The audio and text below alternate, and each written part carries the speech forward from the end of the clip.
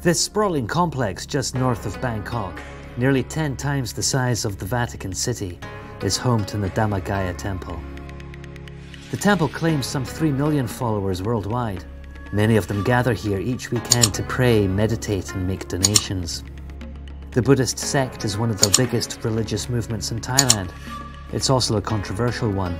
The country's military junta calls it a threat to national security, and its charismatic founder, Dhammakaya, is now considered a fugitive from justice. For 3 weeks in February, the temple was under siege by more than 4,000 troops and riot police who had attempted to bring in Dhammakaya for questioning in a money laundering case.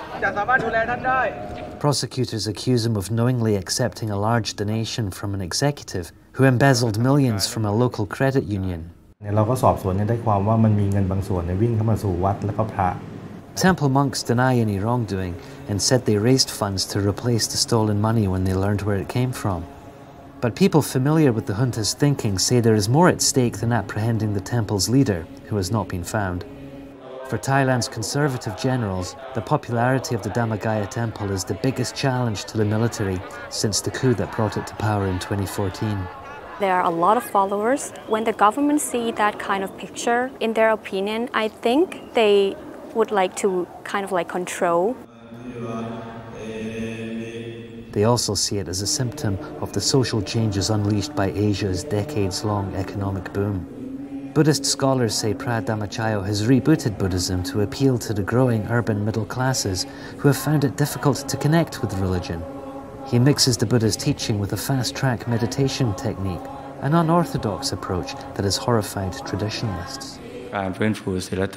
His followers, who call him Luang Po, or Venerable Monk, believe he offers a gateway to nirvana.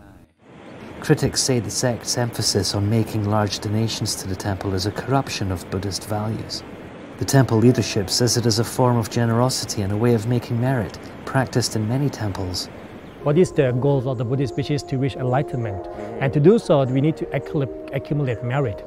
So how much you want to accumulate is up to you. In another twist, the Thai military also says the temple has close ties to former Prime Minister Thaksin Shinawatra, who was ousted in an earlier military coup in 2006. The temple insists that it doesn't favour any political camp.